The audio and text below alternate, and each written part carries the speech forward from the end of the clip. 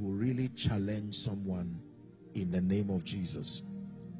Generally speaking, posits divine realities in a man. He expects that the fullness of that experience will come on the strength of understanding.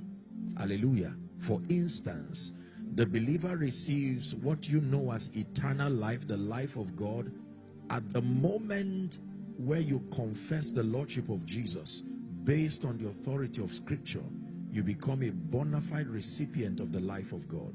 But the experience of that life is based on a thorough understanding, first of God, his ways. Are we together?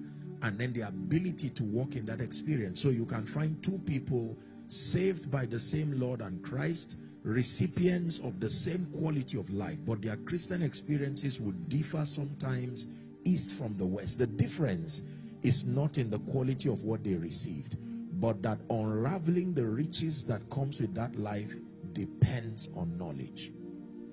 Hallelujah. Hallelujah.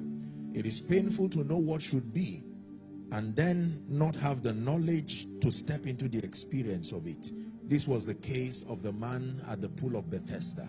He knew that there was potential for his healing. He knew that the resources for his healing were available.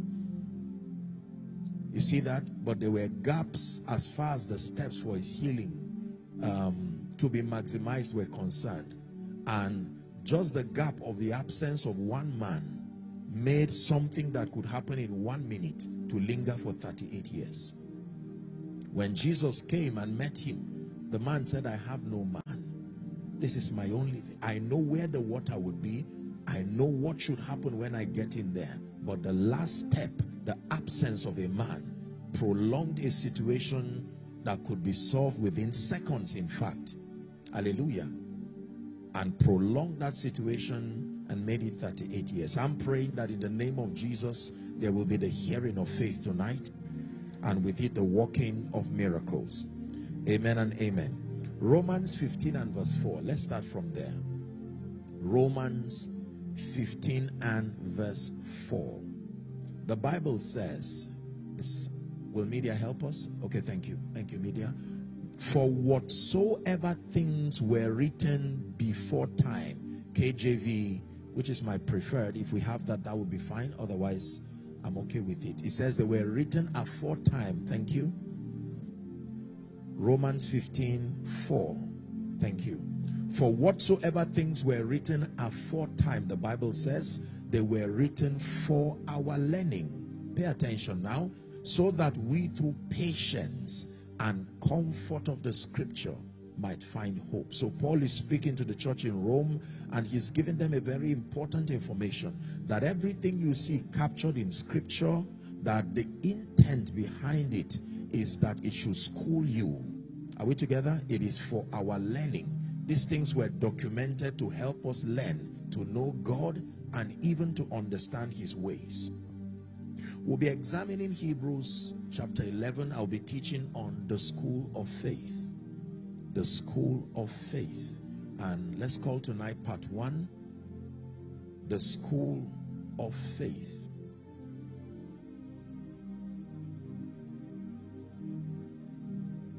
The believer's walk in life and destiny will always demand partnership with the invisible realm. God so designed that man will not be able to actualize destiny, fulfill purpose to God's expectation outside of his participation with the spirit realm. Hallelujah. In fact, the Bible acknowledges that man came from the spirit realm. Hallelujah.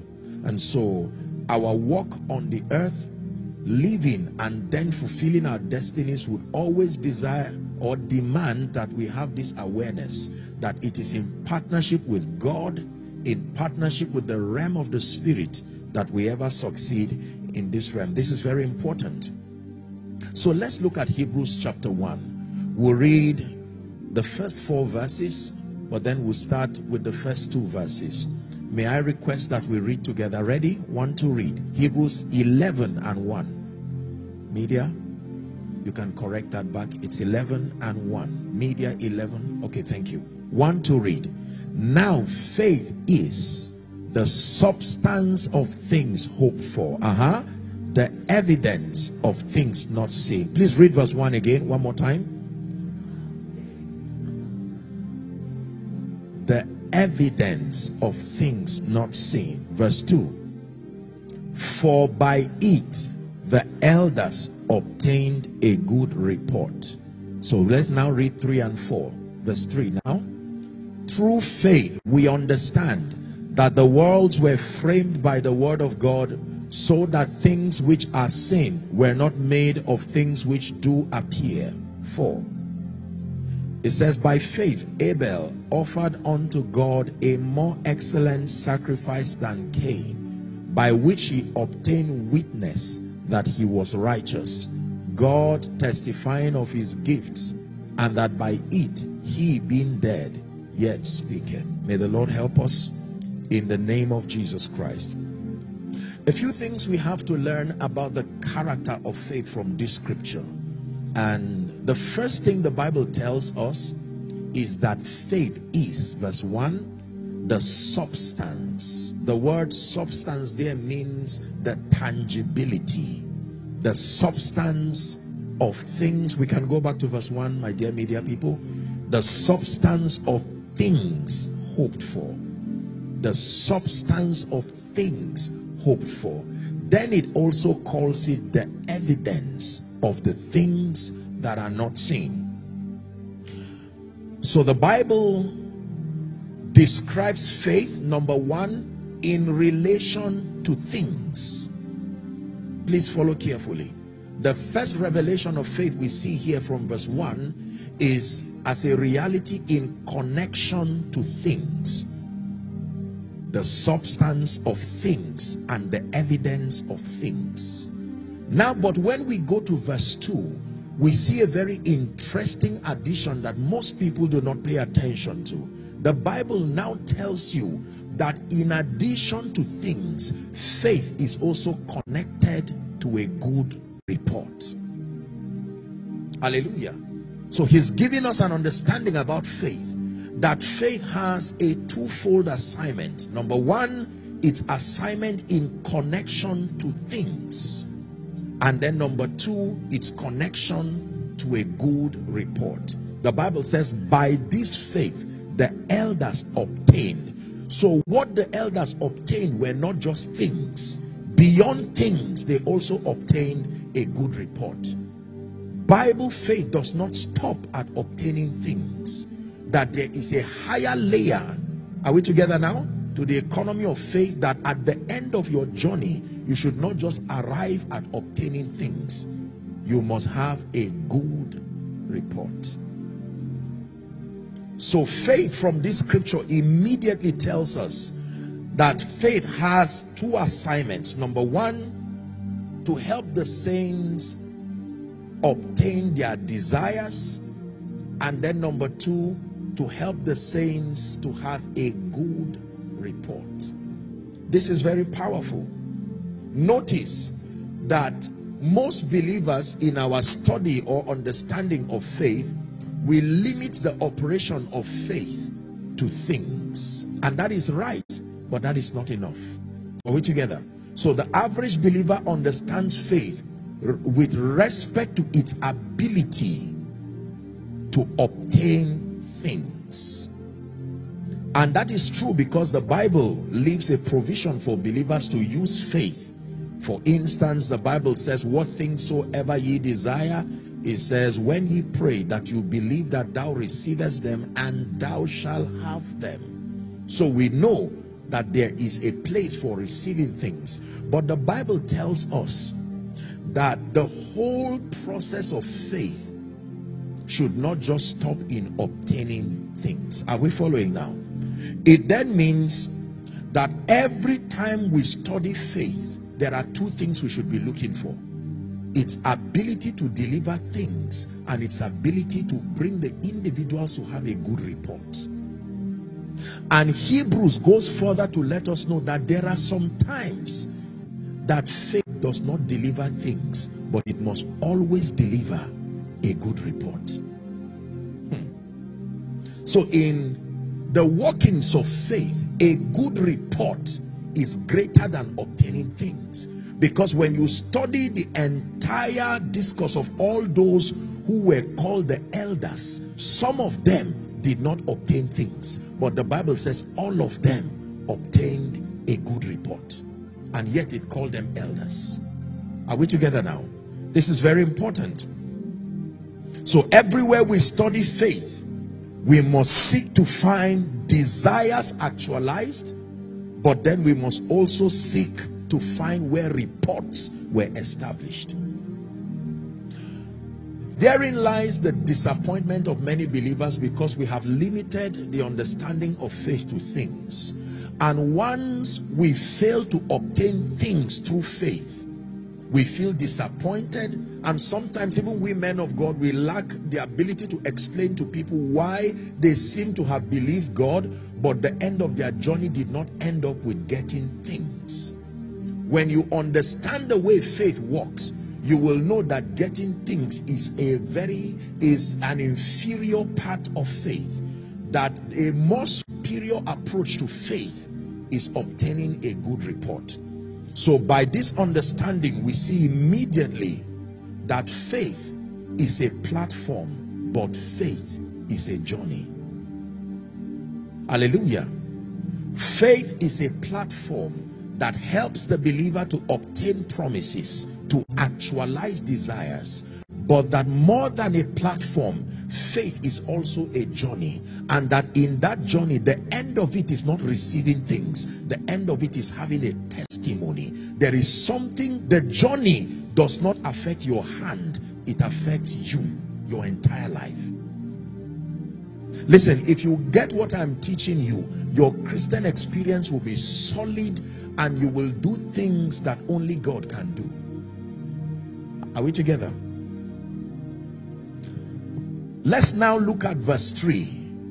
You will understand what I said. Hebrews 1 or Hebrews 11 now verse 3. Watch this. Through faith we understand that the worlds were framed by the word of God, so that the things that are, it says that they did not come from the things that do appear. Verse 4 now. Verse 4.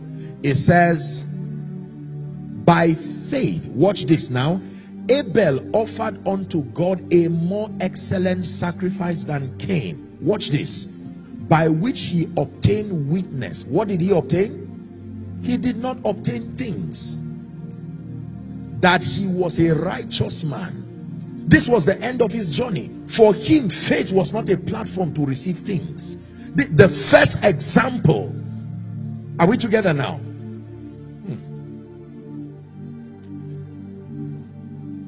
The first example of faith in the Bible says he obtained witness that he was righteous, God testifying of his gift, and that by it, even though he was dead, yet he speaks. That the journey of Abel did something to him. He never got anything physical, but he earned a place, a good report. Are we together now? And then you look at the next person, very strangely, verse 5. Verse 5 now. By faith, the second example that the Bible gives us is the man Enoch.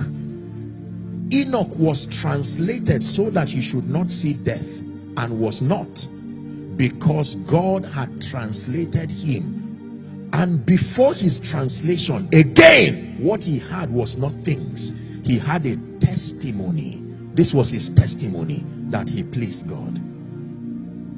Example number 3. Are we following tonight? Verse 6, please, gives us the third example. That without faith it is impossible to please him, for he that cometh unto God must believe that he is, and then he is the rewarder of them that diligently seek him. Next verse, please. I want us to see the third example. The third example is Noah. So are we following now? The first example is Abel, then Enoch, then Noah. It says, by faith Noah, being warned of God of things not seen as yet, moved with fear, he prepared an ark to the saving of his house, and by the which he condemned the world and became an heir of the righteousness which is by faith. Noah now. Verse 8. Now you see what happened with Noah. The Bible says Noah did not receive anything, but he obtained a good report that he was a righteous man, because when God warned him, he moved with fear. The first time from Hebrews 11 we see promises and we see receiving and we see inheritance started with the man Abraham. Are we together? By faith, Abraham, when he was called, the Bible says he went, called into a place which he should go after he received for an inheritance. We now see obedience. And then in fact the Bible tells us it was not everything God promised Abraham that he received on his soul in his life, because the Bible would tell us that these men did not obtain certain promises. So Bible faith is not limited to receiving things. Are we following the journey now? That Bible faith should not just stop in the realm of using it as a platform to receive things. That faith is also the name given to the journey that affects you more than your receiving. Hallelujah. Many people are not strong and audacious because they have limited the operation of faith to only become a platform that helps them receive things. So there is faith for reports and then to obtain promises. Let's look at Hebrews 11 from verse 32 down to 35. This is very profound. I'm being simple because I want everybody to follow along. And what shall I say more? For time will fail me to tell of Gideon and Barak. Watch this now. And Samson and Jephthah, of David also and Samuel, and of the prophets. We're reading to 35. 33 now. Who through faith, watch all the things that faith accomplished, subdued kingdoms, wrought righteousness, obtained promises, stopped the mouth of lions. 34. Quenched the violence of fire, escaped the edge of the sword, out of weakness were made strong, waxed valiant in fight, turned to flight the armies of the aliens. Now it switches dimensions in verse 35. Women who received their dead to life again. Then it says others were tortured, not accepting deliverance, that they might obtain a better resurrection. You see that now? In fact, if we extend it to verse 36, it gives you a very, very, very interesting perspective. Can we add that 36? Verse 36 of Hebrews 11. It says, and others had the trial of cruel mockings and scourgings and so on and so forth. Look at these guys. The Bible is telling you that these people who went through scourging, they were not receiving things, they were obtaining reports. And the Bible adds all of them and it calls them elders, and it says all of them manifested faith. That means if your faith just stops or is limited to receiving things, there is a dimension of God's design of faith that you may never step into. Are we together now? Praise the name of the Lord. I've listened to so many teachings about faith, blessed by them, but I think this limitation in our understanding of faith has affected our confidence, and it has dampened our audacity. We're not able to face life because we have reduced faith only to the realm where it is a platform that helps us to obtain things. I wrote something here and I want you to listen and then write that there is faith as a school, a journey that helps you to know God in his various dimensions. There is faith as a school, a journey that helps you to know God in his various dimensions, and then it gives you a noble report before God. There is faith as a school, there is faith as a journey, and that at the end of that journey, it is not things that you receive. At the end of it, there is an evolution that happens. You are the one who is changed. You see that now? Your confidence is affected, your perspective is affected, and then there is faith as a platform for making spiritual realities manifest. I like 2 Timothy verse 1 and 12. 2 Timothy verse 1 and 12. Here's what it says. It says, but I know whom I have believed. 2 Timothy 1:12. And I am persuaded, for I know whom I have believed. Is that in your Bible? And I am persuaded that he is able to keep that which I have committed unto him against that day. Notice, he did not say I have believed. He said I know whom I have believed. The believing came later on, but my encounter, my intimacy, I'm not just believing him, I know whom I have believed.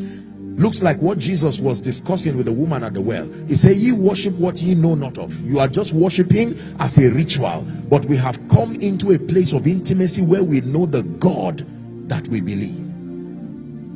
Hallelujah. Job 13 and verse 15 says, though he slay me, Job is speaking, yet will I trust him. Not just yet will I receive from him. Job was a man of faith, and he said, though he slay me, yet will I trust him. I'm telling you that faith is not always about receiving. Faith is also a tool that produces transformation, that helps the believer to know and become like God, that in the economy of God, receiving is the lesser part of faith. What faith does to you, the confidence it produces out of you, the experience of God he gives you, the report that you have before God, is a more superior purpose to the whole subject of faith. Hallelujah. Praise the name of the Lord. Everybody who begins his walk with God, you see, when God begins to journey with you through seasons, you are called a man of faith, not by how many things you obtained, but the experiences that you went through and the reports that came out of those experiences. One of it, like Pastor shared, being a man of patience. That's something about God you wouldn't have known otherwise. I like how the psalmist puts it. Yea, though I walk through the valley of the shadow of death, it never said you took me out. I walk through the valley of the shadow of death, it says I will fear no evil. Fear was not something he came into that experience with, or courage. He came in with fear, but something happened as he began to confront that situation. He learned God through that situation, and his conclusion and his report is that I have found out that this thing does not have as much power as it looked before I got into that situation. One of the ways God makes us courageous is to create a scenario where we stand before our fears for a long time, long enough to deflate that fear, and you will find out that it never really had the power it proposed to have. So the believer generally uses faith for avoidance. We use faith quickly to pray and say, Lord, you are God, I'm speaking your word, may I never get into this situation. This is what I want. I describe it by faith, and that is not right, that is not wrong. But I'm saying when God is dealing with you, what he seeks to produce out of you, a noble report, will demand that faith for you does not just become a platform, but that it becomes a school. A school where you learn God experientially, you learn God pragmatically. There is something about God that only your tears can reveal. There is something about God that only the gift of pain in your life can reveal. This is an uncomfortable truth, but this is how people become champions in the spirit. Are we together now? So you get to a point where your focus is on the knowledge of God and the reports that you obtain before him. You care less about whether things appear or not. I will take time to teach about things. Faith was a platform to receive things, but I'm saying your Christian experience will be a plethora of disappointments. In fact, because of the many disappointments as a result of the absence of things, you will not pay attention to the transformation that is happening and the knowledge of God that you are now having in experience. Are we together? So for instance, I'm trusting God for a job, and I've been told that if I believe the word and I speak the word, the cattle on 1,000 hills belongs to the Lord. Is that true? God is called the Father of spirits. He can manipulate every human spirit. I want to appreciate you for stopping by and listening to Apostle Joshua Selman, and I believe that this message has blessed your life, and this message will continue work in you until it brings forth the glory of the Lord upon your life.